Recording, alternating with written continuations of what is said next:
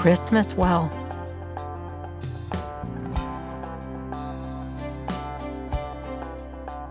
Just because I can give expression in words for feelings in hard times does not mean I live a downtrodden, discouraged, or desperate life. My days are mostly filled with joy. This joy is from God, because joy is never of your own making. You cannot create joy or make it happen. Jesus' joy is the only true joy, and it is a joy which remains because it is not put on. It wells up from deep within. With each progressive way that you get to know God better throughout your life, it is as if where before you were wandering aimlessly in a starving, dry place, scavenging to get by, now you've come upon an oasis, still surrounded by the desolation, but different, for it is fed by a ceaseless underground stream. Thus, there is a source of thriving and not just surviving life here. The water literally wells up. It gathers below, hidden from view in quantities ever-flowing, which must out. Overflowing fountains offering those who choose to come and find this place a revivifying drink. This is not like an off-and-on geyser, which bursts forth and fades until the pressure builds again. Once you find this living water of God, which quenches every thirst, it enables a way of being where literally in your troubles there is rest for your soul. In your innermost being, peace, joy. Oh, how we sing about this longed-for, peace-filled, joy-infused state at Christmas. However, the only true place for the peace and joy which are not superficial, but last, is through increased intimacy with God.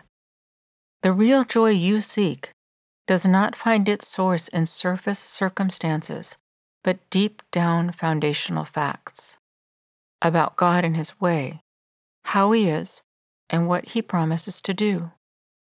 You learn to drink from this water and stay refreshed and at rest, instead of scavenging in the midst of desert, like problems and troubles which the enemy wants to use to decimate you.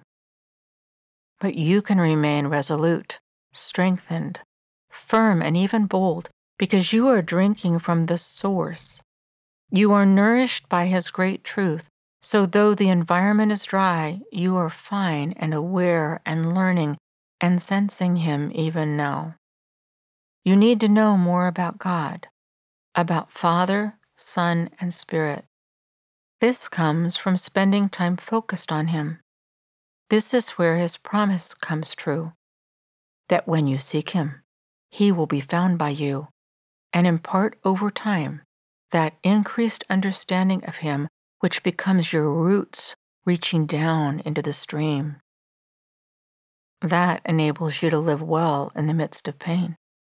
That gives you peace that you cannot make up, side by side with what is hard. Like Christmas as it truly was when Jesus was born. This includes Jesus' joy because of the well within the midst of your today, now welling up in your heart. Prayer. Holy One, how I long to be a well for you, filled up and overflowing with your joy, love, and peace.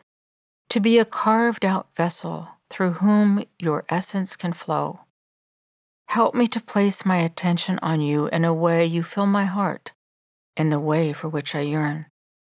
Holy Spirit, you are welcome here. Let your living water flow. Scripture. Psalm 1, verses 1 through 3. Blessed, happy, fortunate, prosperous, and enviable is the man who walks and lives, not in the course of the ungodly, following their advice, their plans, and purposes, nor stands submissive and inactive in the path where sinners walk, nor sits down to relax and rest, where the scornful and the mockers gather.